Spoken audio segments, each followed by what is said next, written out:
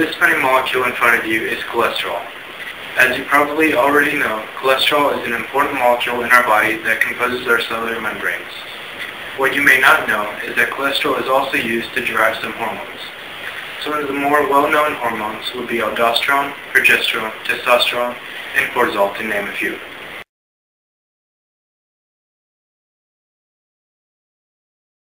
As we already mentioned, cortisol is one of the possible end products of cholesterol. This molecule spinning in front of you is actually called 11-deoxycortisol and is a precursor to cortisol. The enzyme 11-beta-hydroxylase in the adrenal cortex subsequently converts this spinning molecule into cortisol.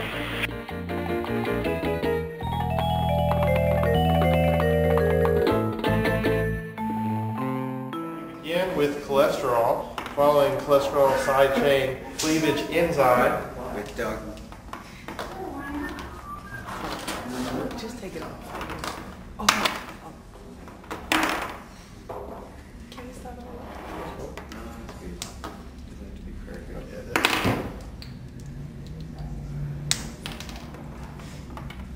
We have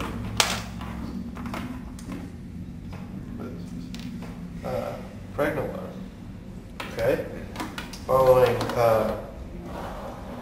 17-alpha hydroxylase.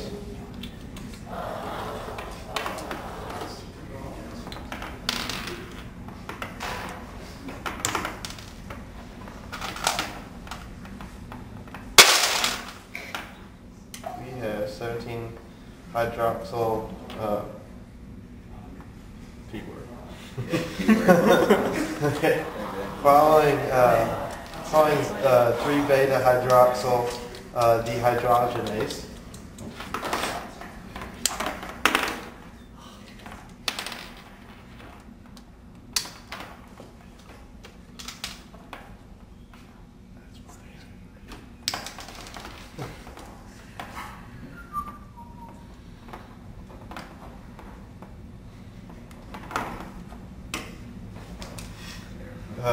We have 17-alpha hydroxyl progesterone, 21-alpha hydroxylase yields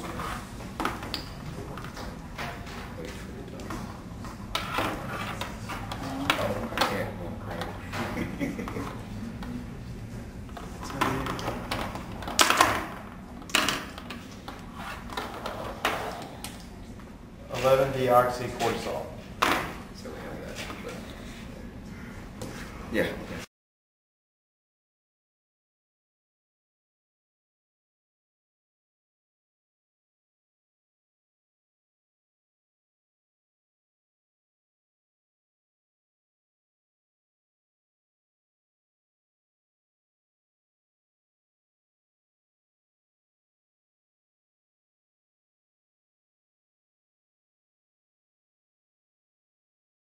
I don't know if I can do that, but I'll try.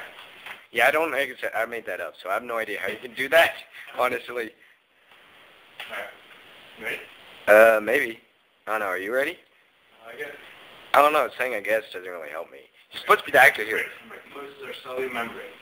Ooh, you even looked up. Oh, crap. I just screwed that up. Okay, take two.